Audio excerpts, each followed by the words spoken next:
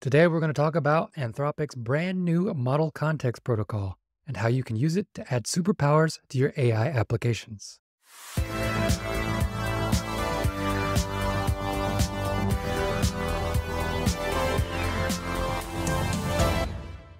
So almost 2 weeks ago, Anthropic introduced their new Model Context Protocol. So what actually is this? So in their blog post, they describe it like this. The Model Context Protocol is an open standard that enables developers to build secure two-way connections between their data sources and AI-powered tools. The architecture is straightforward.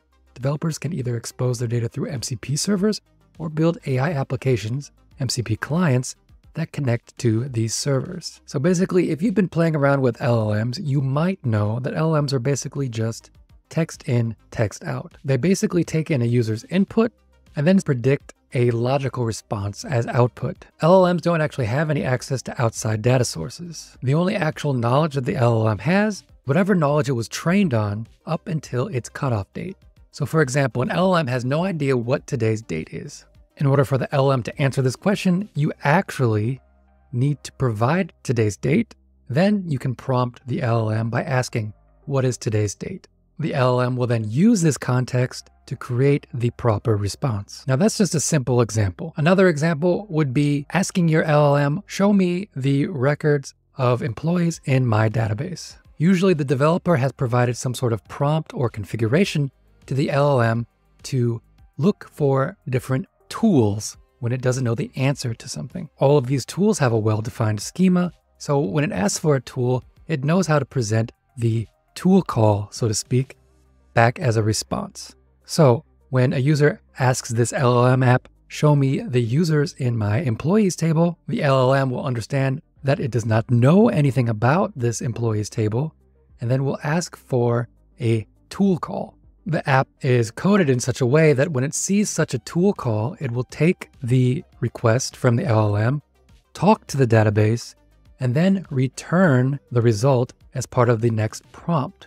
The LLM can then use this context and give a correct answer. Now, up until this point, most people have either coded this from scratch or used some sort of framework like LangChain, LangGraph, or Ollama Index. The Model Context Protocol is a way to standardize this process by allowing people to quickly create clients and servers. It also defines a standard way for these clients and servers to talk to each other. And now that there's a specific specification, developers can create SDKs, clients, and servers in any language they choose. And because this specification is open, these tools should be interchangeable no matter which LLM provider you use or which applications you use, as long as they all follow the MCP specification. Now, since its release, there has been a lot of activity around MCP. Anthropic has provided its own TypeScript and Python SDKs, and other developers have quickly started building SDKs in other languages, myself included. Over the last week or so, I've been building a Go SDK, which I'll leave in the description down below.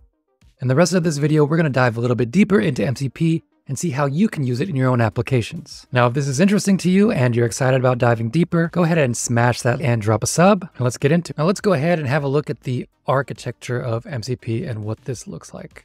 Here in the diagram, you have the application host process. Now, a host is just any application that can utilize MCP servers. So for example, when Anthropic released this protocol, they added this capability to their Claude desktop application.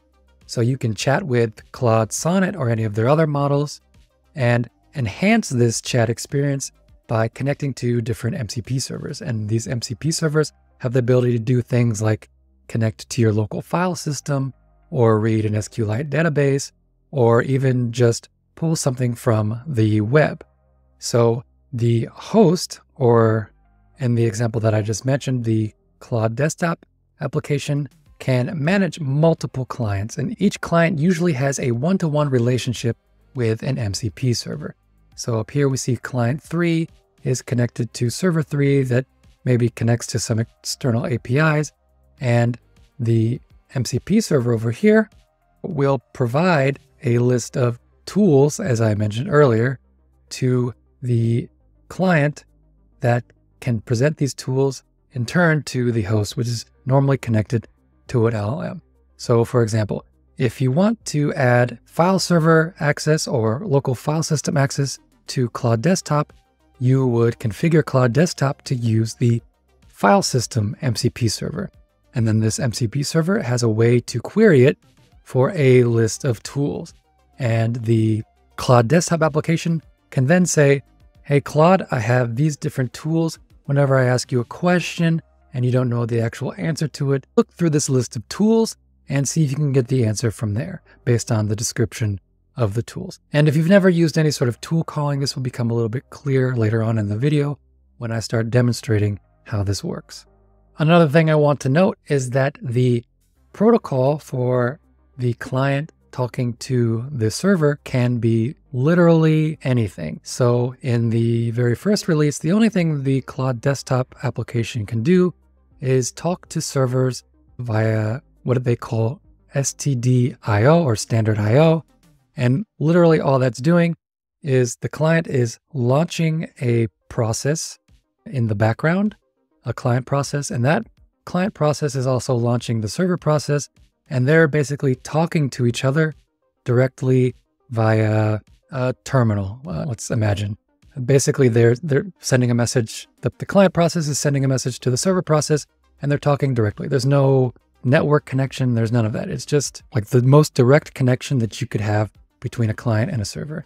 Now, the protocol itself will support things like HTTP. So you could theoretically create a client that talks to a server that's somewhere else on the internet, located not on your local machine. Right now, Claude Desktop doesn't support this, and I think most host applications don't really support this. Some other examples of hosts would be things like a IDE that gives you Copilot abilities when you're writing code, so they can connect to different MCP servers to enhance this development experience. Basically, because this protocol is open, the sky's the limit on what kind of hosts you can build.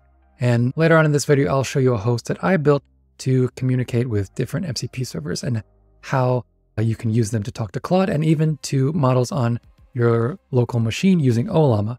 Like I said, this is an open protocol, so you don't actually have to use it with any of Anthropic's models if you don't want to. All right, let me show you a little bit about what I'm talking about. I've got a host application that I created in Go. I'll also link the code for this application in the description below so you can check it out later. Called it MCP host. And what it's just done is connected to two different MCP servers, an SQLite server and a file system server, and then loaded a bunch of tools from this server.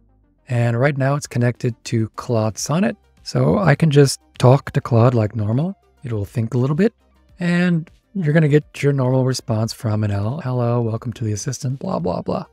Claude has no idea about my file system or the SQLite database that I want to use.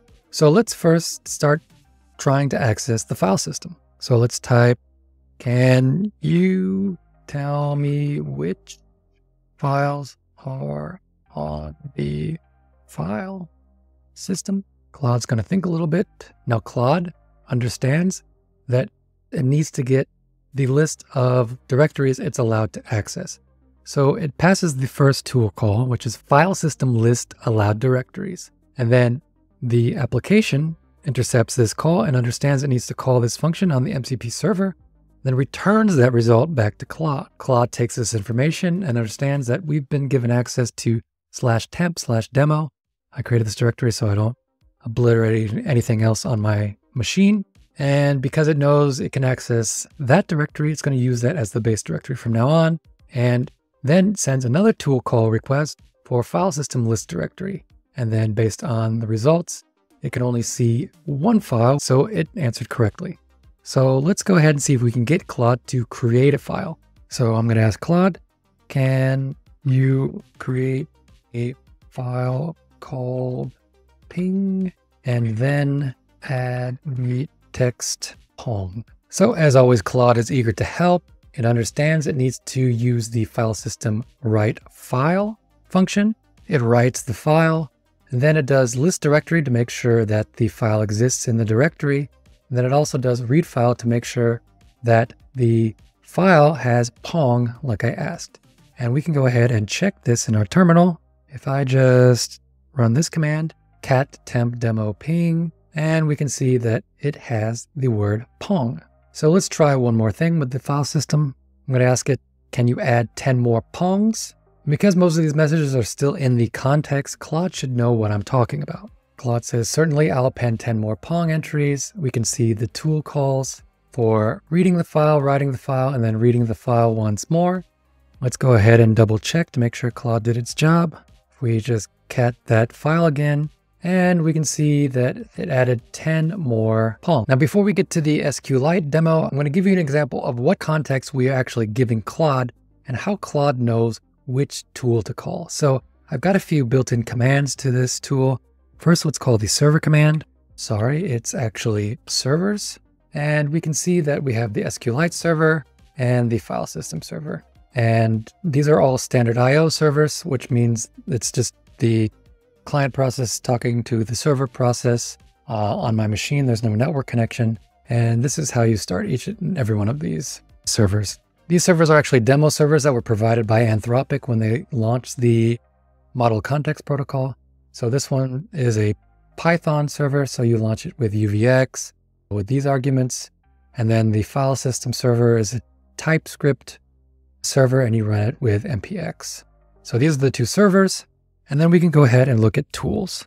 And tools is a little bit more lengthy, but you can see under the file system server, we have all of these different tools, and then we have these descriptions. And basically Claude is going to use the descriptions of these tools passed to its context to reason about which tool it should use in order to get the job done. So you can see in the SQLite server, we have this read query. So Claude would use this if it needs to execute a select query on the SQLite database. And basically the same with any one of these other tools. So let's go ahead and start messing around with SQLite. First, let's go ahead and list the tables. So Claude knows to use SQLite list tables, and we can see that this is a brand new database. There are no tables in this database. So let's go ahead and create an employees table. So I'm going to ask Claude, can you create an employees table with the call for last email, and let's say phone and remote. Let's just keep it at remote. So that should denote whether they're remote or in office. And we'll see if Claude can actually guess what kind of column to create with that. So let's go ahead and send that. So once again, Claude correctly guessed to use SQLite create table. It told me about the different fields it's going to create, and it went ahead and created it using the tool call and then listed the tables to make sure that the table is created. And so now it's asking me, would you like to add some sample data to this table or perform any other operations on it? And I'll just go ahead and ask it to add some sample data. Sure, add 10 sample employees with names from the Breaking Bad series. I spelled the wrong, but good thing about LLMs is they can understand you even if you talk like an idiot. So once again, it went through all the steps that it needed to do to create and verify that it created all of these entries. And finally, let's just ask Claude to display this in a nice markdown table. Can you display the records in a nice markdown tables? And here you go. We have all of our records that we just created in the database, and they're displayed in a nice markdown table. Now, just to double check that Claude isn't actually making all of this stuff up, let's go ahead and read from the SQLite database in our terminal. So I used new shell as my terminal, which gives you some nice features for reading in from SQLite databases directly built into the terminal. So all I need to do is run this open command on the SQLite database and then pipe it into this get command to get the records from the employees table. So let's run this. And as you can see, we've got the nice table that we saw before when working with the tool. Now, like I said before, MCP is an open standard and can be used with literally anything you can think of, not only Anthropic's Claude models. So I've built into the tool that I created the ability to talk to local Ollama models. So you don't actually have to send anything to the cloud. So let's go ahead and run the Qwen 2.5 3B model, which is on my local machine. All right, it's loaded. Let's go ahead and say hi. And just like any LLM, it says, hello, how can I assist you today? Now let's ask it about the file we created earlier, the ping file. So I'm going to ask it, show me what is in the ping file. And it looks like we got an error, probably because it doesn't know to look in the temp directory.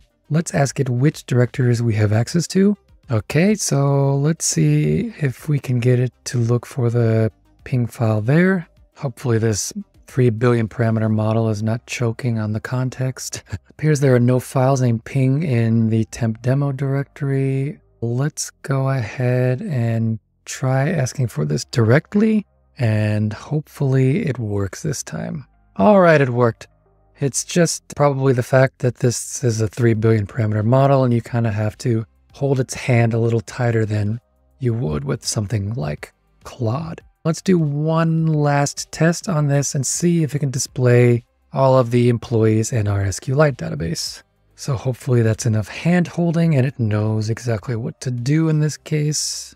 It knows to use the SQLite read query, and it went ahead and pulled up all of the records from the SQLite database. So that's pretty cool. Just as I mentioned before, you can actually start using these on any model you wish.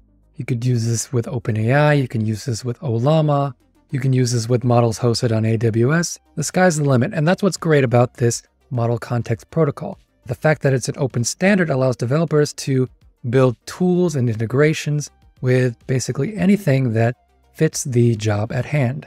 And that's it for this quick little dive into the Model Context Protocol, or MCP. Hopefully this gives you a better idea of how this protocol actually works under the hood.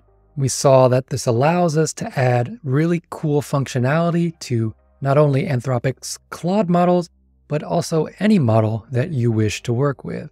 As I mentioned before, I have a Go client and server SDK for building clients and servers with MCP. I'll leave that in the description, as well as the code for this demo host application that we were showing in the video. If you'd like to see me go deeper into some of the code for this, or want me to show you some more business use cases for this new technology, go ahead and let me know in the comments below. If you have any other questions, go ahead and leave them below and I'd be happy to answer them. Also, if you enjoyed this or you got any value out of it, make sure to smash the like button and drop a sub. And finally, thanks for watching, and I'll see you in the next video.